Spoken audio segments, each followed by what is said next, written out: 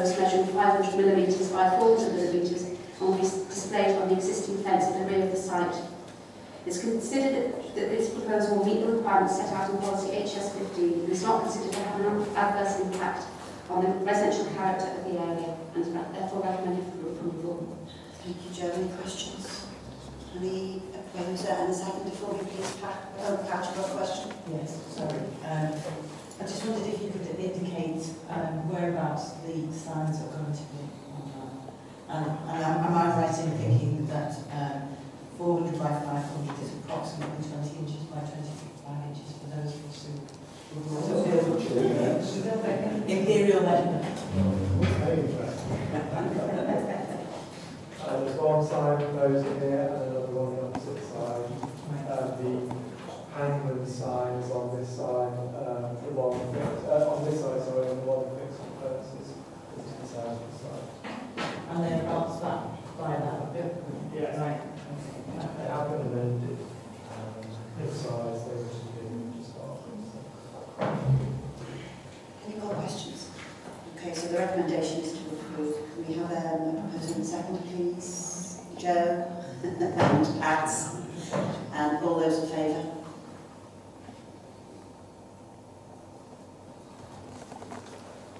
Okay, and against? Without cats. Thank you very much for that.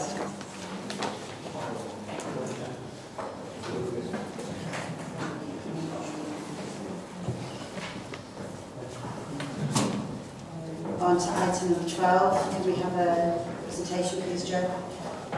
Thank you, Chair. Through you. This application has been removed from delegation by Councillor Watt on the grounds that the proposed development will be sited forward in an established building line in a prominent corner position close to two existing dwellings and will be overbearing and detract from the character of Caldy Conservation Area. There have been two letters of objection to this proposal. The application site forms part of the side garden on 140 Caldy Road, which is set within eastern edges of Caldy Conservation Area. Within this part of the conservation area, a more diverse and denser development will be permitted subject to conservation policies. The proposed dwelling is 2-storey in height and will be sited forward of the existing house at number 140, but set back within the site. This, together with the eastern boundary treatment and absence of any vehicular openings, is felt to minimise the impact of a new dwelling within the street scene. In terms of design, the proposed uses a contemporary approach which takes reference from the conservation area to the use of traditional materials, including a slated render and a steep pitched roof, to reflect the characteristics of surrounding properties. In terms of separation distance, overlooking between the windows to the rear of both the existing and proposed at an oblique angle and will be set between 18 and 22 metres, which would meet normal requirements. For these reasons, to consider that the proposal is acceptable and recommended for approval subject to the attached conditions. Thank you, Jo. Is there any questions? David? Yes, thank you, Chair. Oh, sorry, I'm sorry, what? Councillor, you've been busy tonight, haven't you? Come to look forward, sorry. Apologies, Jeffrey. I thought you'd done that. Thank you. You had at the back. Get the right glasses on the tab. Thank you, Chairman and members. Councillor Jeffrey Watt, West Kirby, Sutton Ward. Thank you for also putting the footprint plan up on the wall, on the screen. And when you come to the point, you should also see a visualisation of the proposal. The Caldy Conservation Area Management Plan refers to low density, originally one dwelling per acre, and not being allowed to increase. It also calls for respecting the relationships within with existing neighbouring buildings, with each other, and the road and site boundaries. There is a strong presumption against new buildings that are unduly prominent. This is a very prominent corner site. To achieve the minimum separation distances, particularly looking at number 1 Croft Drive East, it's been necessary to pull the building forward in the site, so you can see it is way in front of the building line of number 140, the property from which it's being separated. And if you had a plan of the remainder of Caldy Road going along towards the east, you will see that the next 3 houses are also in line with number 140. The one after of that is set a bit back but has a garage projecting slightly forward. And the next two beyond that are set way back in their plots. So overall, the view you get when you come into the Caldy Conservation Area from Caldy Roundabout heading west is houses set well back from the road. And now you're being asked to plonk this building, which you will see the visualisation of later, right up to the front fence, right on the corner. Now to me this absolutely goes against everything in the management plan. And the plain fact is, you can't fit it in. One way or another, you're stuck. And the only way they're covering the privacy issue is by proposing planting on the southern elevation up against number 1 Croft Drive East and the electricity substation. And if you see the accommodation from the proposal, that is the very side of the new house where all the principal habitable rooms are. The lounge, the dining room, the main bedroom. That's the very place where they're going to want sunshine and the outlook. And they're going to have to maintain trees right in front of them, all the way. So to me, it's just all wrong. This should not be allowed. It's splitting up what is intended to be a large plot, trying to shoehorn something in. It's right on the corner, and as I said in the earlier presentation, it just can't be hidden. The only thing that's hiding it will be the existing planting around the boundaries. And if that should go, well, it's completely exposed. It's against all the principles, and I would ask you to refuse it, perhaps making use of some of the reasons I asked you to take out a delegation, which are, of course, on the later list. Thank you very much indeed. Thank you, Councillor. Any questions? David? Yeah, thank you, Chairman. Well, I think my ward colleague has put it most eloquently and made most of the points that I was going to make, so I'm not going to repeat them. But I would want to endorse all that he said, in the sense that I would like to move refusal on the following grounds. Before you do, David, Yeah. I think it's only fair that the rest of the committee have a bit of a say with your refusal. I was going to say once everybody else. Does anybody have anything else to add? Okay, David, I think it's back to you then. Thank you. I would want the application refused on the following ground. The development proposed would be unsatisfactory and undesirable, having regard to size, positioning, its design, layout and building materials, resulting in an incongruous form of development in this part of the Caldy Conservation Area, out of keeping with the established character of the immediate locality. The development, if allowed, would be contrary to policy CH11, the Caldy Conservation Area character and appraisal and management plan. Thank you, David. We need somebody to second that. Simon. Okay, so the recommendation at this present moment in time is to refuse plan permission for this. So all those in favour of refusal, can you please show your hands?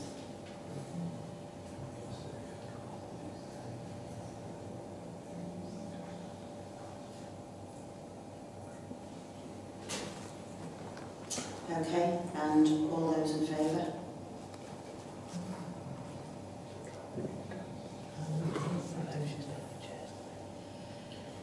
So I think we need to go back now to the original recommendation. We need to go back to the original recommendation is to approve this. So all those in favour of the officers approval. Denise will move. Anybody to second? Joe will second.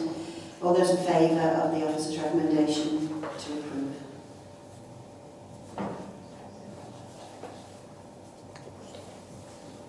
And all those against? Okay, so that's been approved. Thank you very much.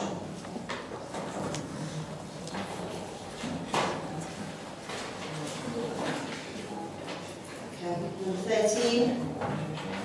Presentation, please. This application is a departure from the development plan policy and is required to be determined by the planning committee. The application site is located within the greenbelt and within an area designated for landscape renewal. It is also within the flood zone 3 of the Environment Agency's flood maps. By its very nature, the proposal constitutes inappropriate development which can only be approved in very special circumstances. The proposal involves the construction of a single-storey building and compound to house gas pressure reduction equipment. Building will measure 7.5 metres by 3.5 metres by 5 metres. The position of the building will require the removal of a small section of hedge along the northern elevation, although additional hedging will be planted around the site and sides of the structure. The applicant has stated that the structure is required to improve gas pressure control over the existing network, specifically to assist controlling gas supply through the damaged pipeline, which is causing leaks. In terms of flood risk, the height of the finished floor level plus the anticipation of infrequent visits assumes the risk is not high to its users, and there are no objections from the Environment Agency in this regard. It's therefore considered that the proposed building will bring significant safety improvements which would constitute very special circumstances needed to satisfy both national and local planning policy advice. The site and design will minimise visual impact of the building on the openness of the green belt, and it's for these reasons the application is recommended for approval subject to the attached conditions. Thank you, Joe. Is there any questions?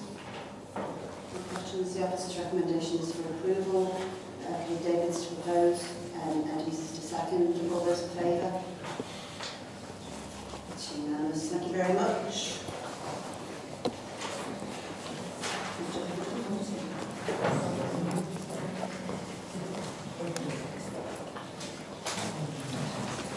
Agenda item 16.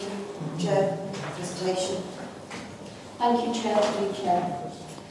This application is for the construction of 48 1- and 2-bedroom apartments and a new health care facility.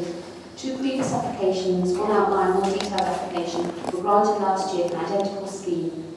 The applicant has indicated that conditions attached to the previous scheme did not provide sufficient flexibility between the two elements of development. This included specific pre-commencement information for both elements of development before work commences. Phase A will consist of the apartments, car parking and landscaping, plus residential and highway works to Bridge Court and Bridge Road. The second phase will provide a healthcare facility and associated car parking, pedestrian and highway works to Orrisdale Road.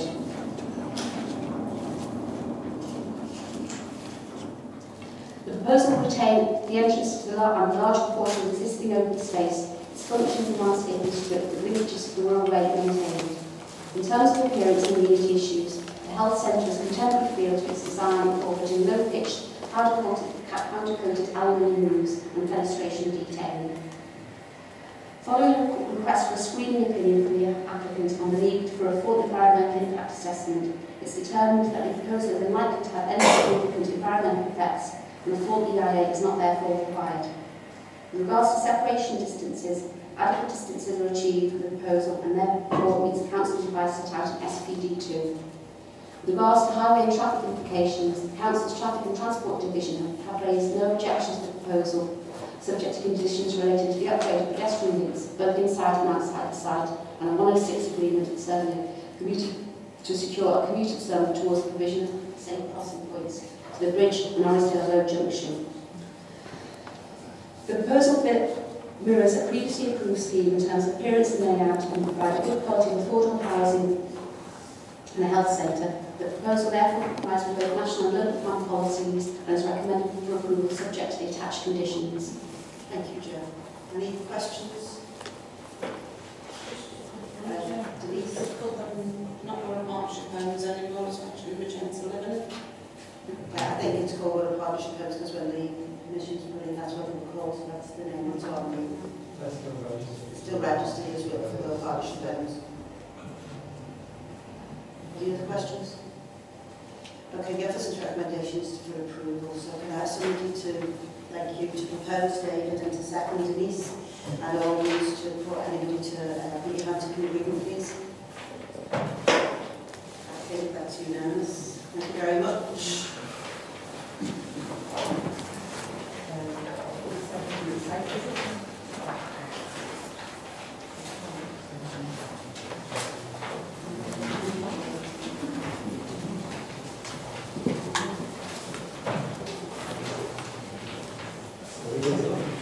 Has everybody read number 18? Or do we want a presentation on this, or are we okay to just vote?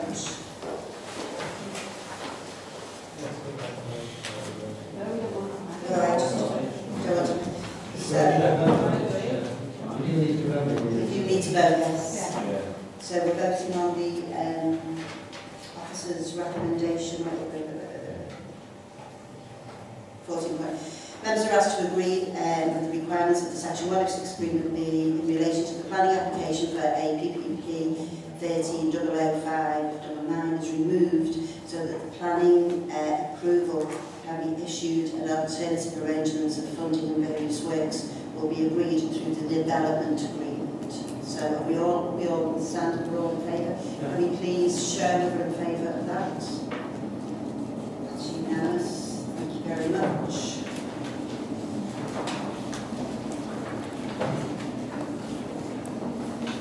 I'm going to ask Matthew just to give a quick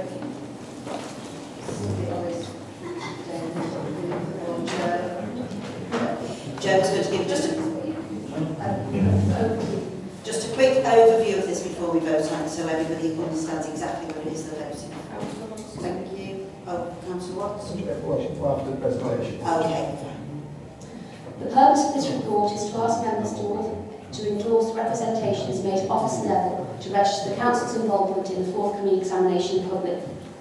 Proposals for the extension of the existing wind farm at Wirral Bank, a maximum envelope of 40 square metres, as well as a maximum number of turbines at 69 is proposed. There will be no onshore infrastructure within Wirral, it will all be in Denbighshire, and all impacts will be offshore. A development consent order is required, and for this reason, a decision on the proposed development will be made by the Secretary of State. Members resolved at Planning Committee on the 28th of June to respond to a pre-application consultation and express support in principle for renewable energy development. In relation to Wirral Bank, highlighted the areas of visual impact, noise, recreational, navigation, socio-economics, ecology and tourism were key important areas for the local authority. A copy of the council representation is enclosed in Appendix 1. Concerns have been expressed in relation to tourism that the EIA hints at moderate impact to firms on the north of the Wirral and that community benefits should be fully detailed and made available to local businesses to assist in restructuring. In addition, the officers are seeking firm commitments to support apprenticeship schemes, finance the provision of employment and education opportunities. It should also be noted that community groups and interest groups have a chance to respond independently to the local authority. It's therefore recommended that members endorse the representations made at this registration stage to enable officers to participate in the forthcoming initial meetings with the Inspectorate. Councillor Watt. Thank you, Chairman. You kindly allowed me to speak, I think, when he was here last May as a coastal ward councillor.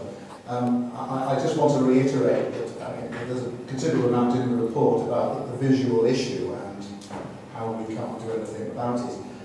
The visual issue is still there and it's going to be there when the thing is built. The bit they're asking for is twice as big as what's there already. From the North Wirral area we now have this Burbo extension, North Hoyle, Rill and Gwynty Moor is now being built, which is 3 times as big and twice as high and twice as far away, so it's just as much in our face as the rest. And in terms of this Burbo extension, if you stand on North Parade, Hoylake, in front of the old lifeboat station, that wind farm, which is currently supposedly off Brighton, which in fact is off Meols, will now spread right round, right in front of you, right to the point where the mid-sun sun sets on the 21st of June. We are being absolutely hemmed in by these things. And they are always more visible than they appear in the visualisations which we are shown at the presentations where we go along and say we don't like it, it just patters on my head and write it down. So it's very sad that we can't really actually say anything about this. It's going to make any difference. In terms of noise, I can tell members I was making a passage from West Kirby to Hoylake on a very fine day in June this year, and when we were coming down the Hilbury Swash there was a gentle breeze from the northwest to the west, and I was conscious all the time of a bang, bang, bang going on, and that, when we looked at that, was the construction of the Gwynty Moor wind farm now underway, which is an awful lot further away than this is going to be. So yes, there will be noise in the construction, as there was when the existing part was constructed and was being complained about by people in Greensby in the middle of the night. But there we are. Please, please, can we put down some kind of a marker about this? Because though we may be in favour of renewable energy energy, whether we think they're effective or not is another issue. They're going to be there in our faces for a generation, and to me, our precious clear horizon seascape is being destroyed by this industrialisation. Councillor Watts, David. Thank you, Chair. I think I have long established views that most people are aware of on the efficacy of wind farms in general. I think they're a total waste of space, and they're putting our council, our tax bills up and our fuel costs up over the coming years as well as at the moment. So I don't have any brief for them at all. But having said that, if they're going to be built, I have to endorse what Councillor Watt has said. I live 100 yards off the foreshore from the North Parade at Meols, and there are two things that concern me. One, they're grossly visually intrusive. That's the first thing. The second thing is, as of today and yesterday, as usual, they weren't even rotating, so they're not generating electricity while they're standing still. And that has been my bone of contention with them all the time, of course. But from a purely visual point of view, I think they're visually intrusive. The other thing that Geoffrey Watt has alluded to was last time this particular bank of wind farms was being erected off the coast at Meols, at 2:30 in the morning, we were woken up by the continuing bang, bang, bang pile driving of these things. And in fact, it was your successor, Toby, your predecessor, I should say, Cliff Jones, who kindly phoned up Dong contractors who were working at 2:30 in the morning to tell them to kindly desist. And they did, in fact, stop within 20 minutes. But what was going on there was totally unacceptable. Now, that's not a planning issue, it's just a practical issue. I had a load of complaints from a load of local residents who said this is totally unacceptable. And I think the final point I would want to make is that if we're going to be stuck with these things, and it appears that we are, there already has been a lot of work provided for the old Camel Earth buildings by the work associated with the foundations. And I have been asked by a number of people to ask 4 questions, which I'd like incorporated in some way into our last or latest submission to the bodies responsible for making the final decision. Because if we're going to be stuck with these things, we might as well at least get some industrial benefit from it and some job security from it, bearing in mind of what's going on at the moment. So my 4 questions very briefly are, if this lot is approved, how many jobs are estimated will be provided locally, presumably at Lurds, because that would be a benefit to the community clearly. What will those jobs comprise? Are they purely labouring jobs, or are they technically competent jobs that would involve skilled people who need to be employed in that capacity? The third question is, for how long would these jobs be likely to last? In other words, is it going to be a short-term thing, or could it be going on for a number of years? And the fourth and final on one, which is very clear to need discussion, is will the labour be locally resourced or brought in from outside? So I think if we're going to be stuck with these things at all, which I have commented previously and continue to comment, I think there's something in the paper which I think my councillor colleague at the end Stuart has commented against. It was in the Globe this week, and I gather he said something nasty about it. I'm sure it were.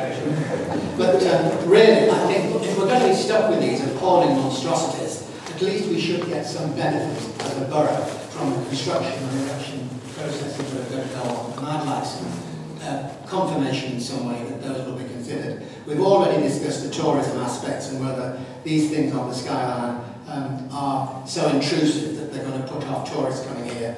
I don't think that will be the case, but I certainly wouldn't be coming here from a distance to look at them. And I want that also taken into account, maybe in more detail than it has been at the moment, the impact from the seascape aspects and from the environmental aspects, as well as the visitor attraction aspects. So I hope you've taken those thoughts on board, and maybe you can incorporate them into the final response you make regarding all these issues. Thank you, Chair. Thank you, David. I don't know if you